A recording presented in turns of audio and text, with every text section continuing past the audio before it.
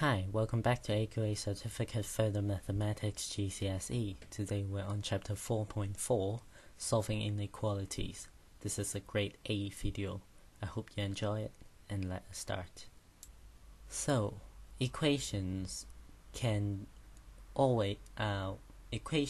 be not equal sometime, and we have special signs for that, which is the arrow sign. And it is basically the same way you solve normal equations, but when you're doing multiplications, some kind of a trap can come up, and yeah, you have to beware. So let us talk about the graphical representation of inequalities. So for an inequality symbol, it's going to be directional, whether if it's larger than something or smaller than something, larger than and equal to, or smaller than and equal to. And that are four different inequality symbols that you have to know. And for graph, this is where point 0 is, and if this circle is not filled, it is the normal larger than or smaller than symbol. The bottom one, which has this filled in, will be larger than n equal to or smaller than n equal to. And whether if it's larger or smaller depends on the arrow direction. For example, if it's facing the positive x value, it is larger than. If it's facing opposite the x-axis, then it's smaller than. So these two graphs or graphical representations are these two values, which is x larger than 0 and x larger than or equal to 0. And if it's smaller than, then it goes the other way, obviously. For quadratic, the circle goes where it touches the x-axis, and remember, it's always a parabola, so if you are not sure if it is a larger than or smaller than, draw a graph and see if it should be larger than or smaller than. For larger than, it's on top of the graph, so if there are lines on top of it, then those two lines will be the answer to that. And if it is a smaller than sign, then the thing that is under the x-axis will be what you wanted, so that will be a kind of a domain kind of answer.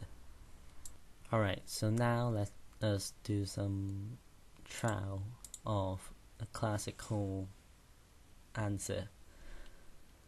So for a question like this, what you do is just treat the inequality symbol as just additional, like normal equal sign. So you rearrange it to get that 5 minus 2 is larger than x, and so you get that 3 is larger than x, or the other way around is x is smaller than 3. So yeah, basically that is all. These two are equal, and everything is true right here. But there's one thing that I wanted you to know about, which is questions like this. What is x?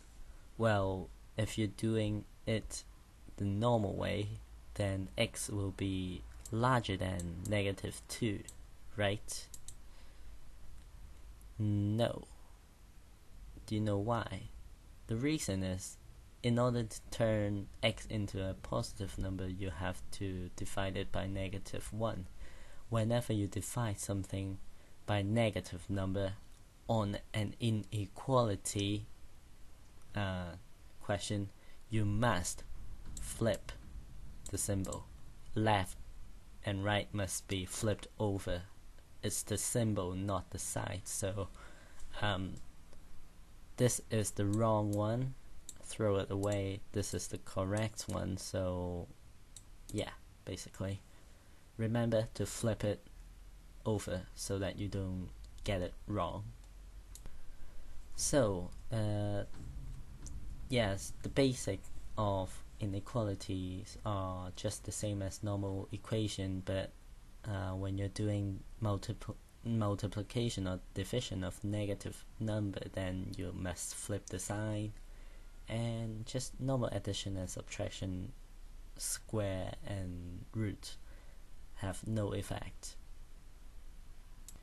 Alright, I have made 4 inequalities that I want you to solve, and yeah, you have some time to pause the video and try that yourself, and I will show you the answer in just a second. Here we are. These are the answer to the questions that I've given. This is under the quadratic graph kind of answer, so this is a continuous domain answer. This one is above quadratic, which are 2 different parts. So when x is smaller than a negative number, when x is larger than a positive number. So there is a gap in between that is not true, but everything outside it is right. So yeah, if you're confused by these 2 questions, then draw a graph, draw a parabola, and you will see what is going on. So yeah, that's it for this video. I hope you enjoyed, and if you did, leave a like, give me some comments, and I will see you next time.